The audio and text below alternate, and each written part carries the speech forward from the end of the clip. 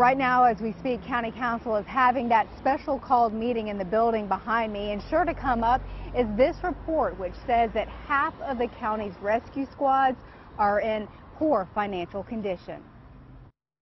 This report was done earlier in the year before the collapse of Williamston EMS, according to Anderson County Administrator Rusty Burns. As you can see in that report, they predicted that it was on a day-to-day basis. The report details the finances of the 8 rescue squads contracted by Anderson County to answer medical calls. The research shows 4 of those are in poor financial condition. In fact, according to the report, Williamston had only enough money to operate 3 more days.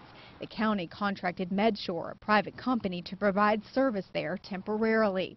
Squads in Belton and Iva got a fair financial rating, with only Pendleton getting a good rating.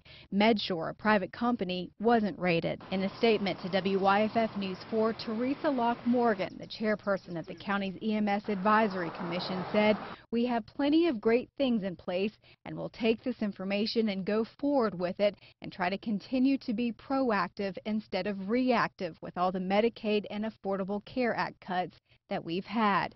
With questions and concerns about EMS in the future, Burns says the meeting tonight is to clear the air. So that's what the ultimate goal is, to provide the best solution to take care of our citizens. Now, the report also makes several recommendations, one of which is merging some of the rescue squads, but at this point, no action has been taken. It's still being talked about at this hour. Mandy Gaither, WYFF News 4, live in Anderson County.